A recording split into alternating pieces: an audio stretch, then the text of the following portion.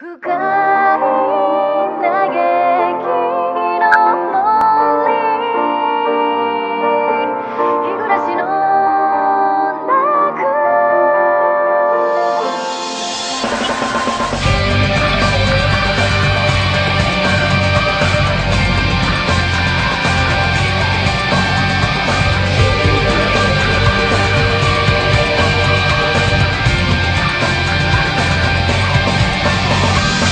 その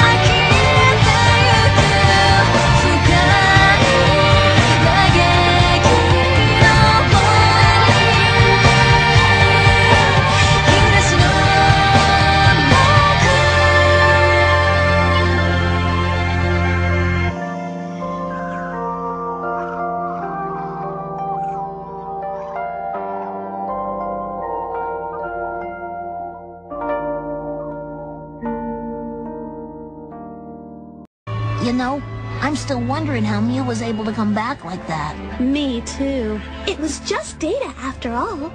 But it was not just data. Huh? I'm sure of it. That little Mew possessed a true soul. And you can't turn a soul into data. You're right. That's why when the Mirage system absorbed Mew, it blew up. You're right, Brock. Know what? If anyone's a flawed specimen, it isn't Mew. Truer words never been said. You betcha! Pikachu, don't you think Mew's the best? Take care, Mew. See ya someday. And so, a kind-hearted Mew put an end to an evil reign of terror and touched the hearts of our heroes in the process. And knowing they're sure to meet Mew again down the road, our heroes continue down that road. The exciting road that leads to becoming a Pokemon Master.